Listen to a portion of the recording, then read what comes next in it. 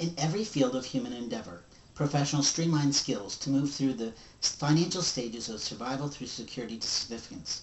The goal of this video series is to help you hunt prospects on the basis of potential. Our focus needs to be on predicting who might perform well and successfully in our industry rather than on any non-task related personal bias. Qualifying candidates to become team managers will help you discover and uncover professionals that are more likely to have a higher productivity level than those who won't. In our profession, we need managers who can lead teams and build an organization. Video gurus often promote the haphazard belief that some will, some won't, so what mentality.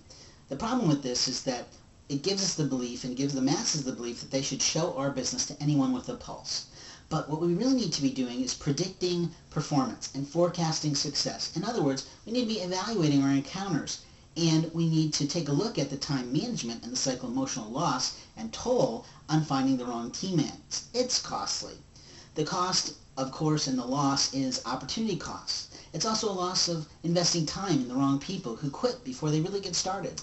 In our business industry, we need to harvest people who are dependable, honest, and productive. Therefore, common sense dictates that we need to be screening for dependability, honesty, and productivity. The rest of the world of business actually hunts characteristics to match their fields, and so should we.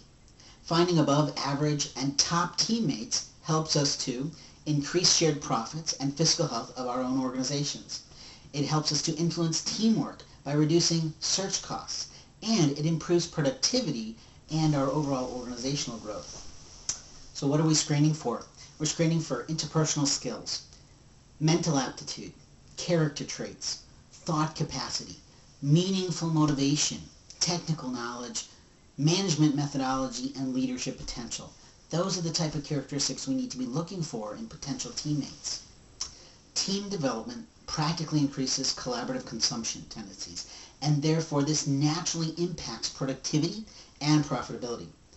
We need to recognize that high achievers are always going to be modeling performance standards for other colleagues, and they tend to share success strategies with their teammates because they get what team really stands for. Together, everyone achieves more.